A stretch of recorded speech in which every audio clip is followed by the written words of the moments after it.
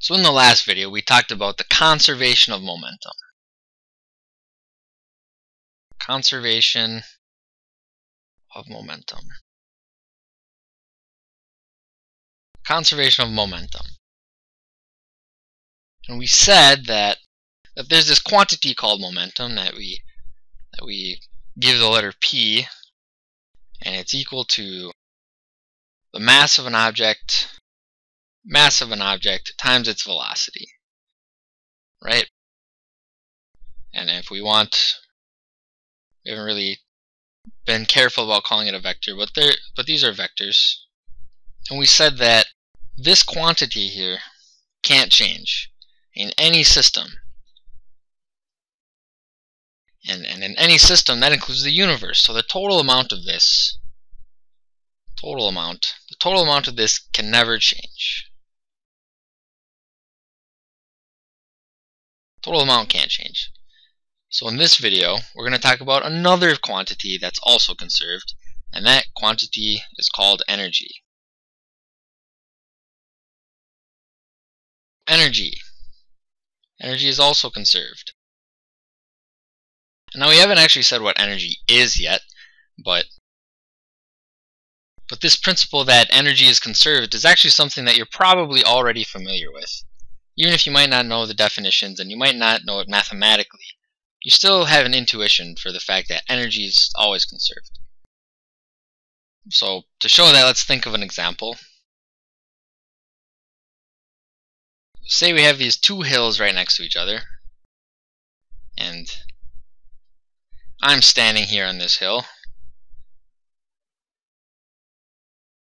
Here I am, and I roll a ball down the hill.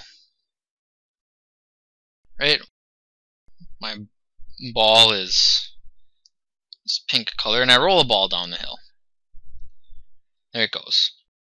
And we can ask the question, how high will the ball reach on the other side of the hill, right? This ball is going to roll down the hill and roll up the next hill and end up somewhere. So where will it end up? Well, the simplest thing we might say is that the ball will reach the same height as the height where I let it go. So the ball might reach right here. That's a reasonable guess about what might happen. Another reasonable guess might be that the ball won't quite make it up, right? It'll roll down, and while it's moving along, it'll bump into some things and lose something. And then because of the bumps into things, it won't quite make it as high. And that's a reasonable answer. It's probably even better than the answer that the ball will end up right here. But now these two guesses seem to be reasonable.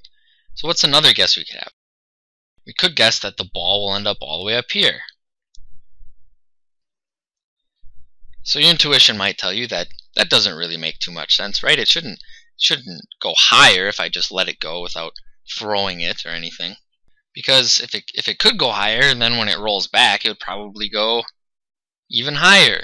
So it might reach this height on its way back, and then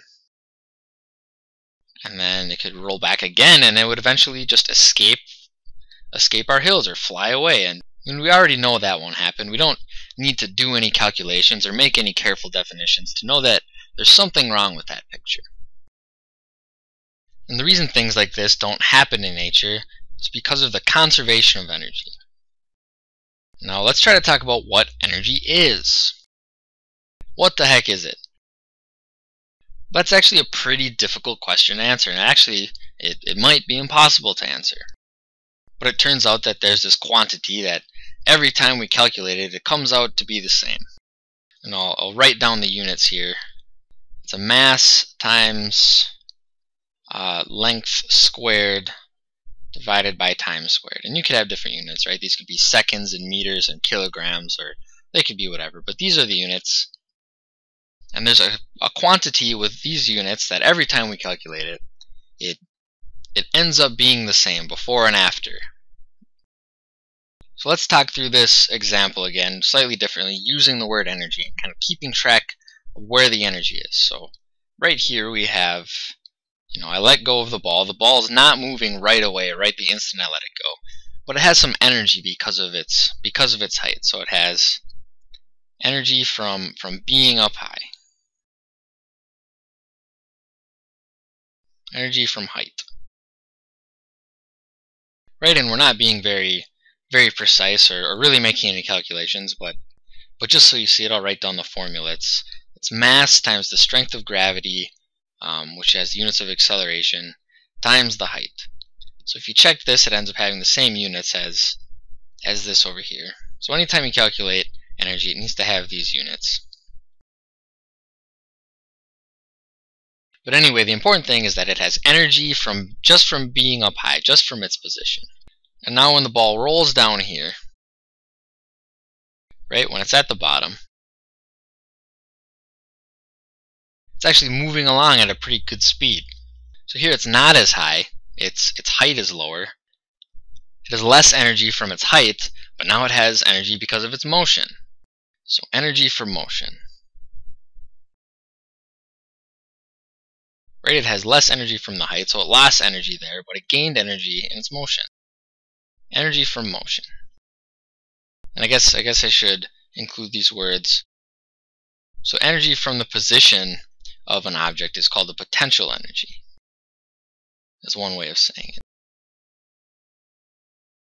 This term potential energy.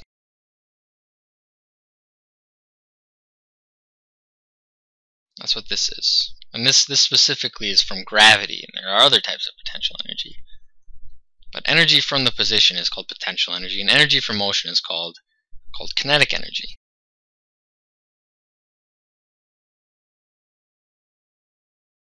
But the terms don't really matter. The terms are just there to talk about these concepts, that it's possible to have energy from the position and also energy from the motion. And the expression for kinetic energy of a particle is 1/2 times the mass times the velocity squared. So you'll notice again that these units are preserved. The mass length squared divided by time squared.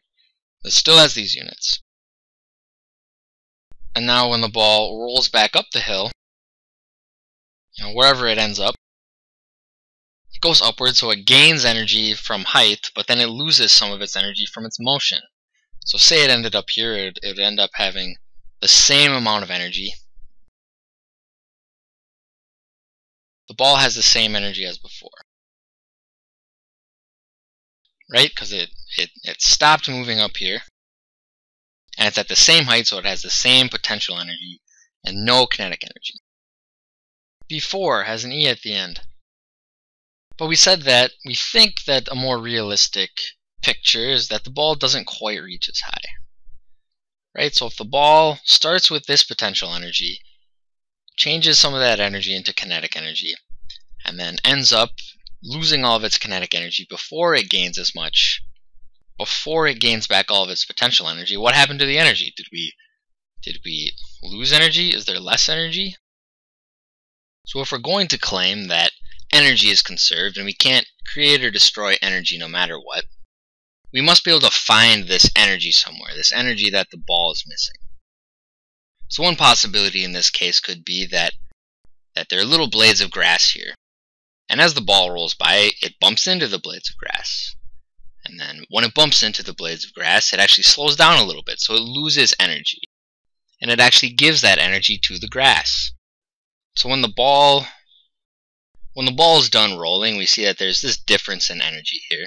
Right? We could figure out what the difference is in energy between where it would have rolled if it retained all of the energy in the ball and where it actually ended up. And we know that that much energy went somewhere else. And in this case, we can find that energy if we look in the grass. So it's wiggling around, or maybe it's heat. But it's in some form.